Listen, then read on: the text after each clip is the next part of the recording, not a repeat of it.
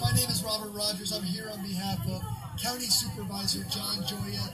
We're huge supporters of the program, and we were really excited when Kathleen 1 year ago took the helm, and we knew that the trip was going in a positive direction.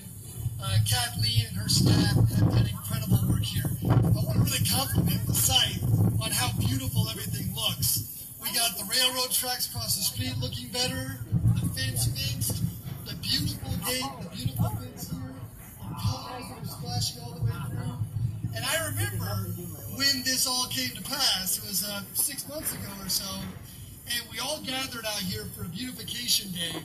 And Kathleen led us, along with her staff, Nicole, and many others. And we spent all day long beautifying this wonderful space, making it better for the clients, for the community, for everyone involved. And the best part about that day, and the best part of everything that came to fruition then, was, yeah, there were a lot of officials there, and there were leaders there, and so forth. But when the work really got to get going, it was the clients, and it was other folks, the residents who support GRIP. All hands were on deck, and it was really a demonstration of the kind of love and support that this important facility has in this community.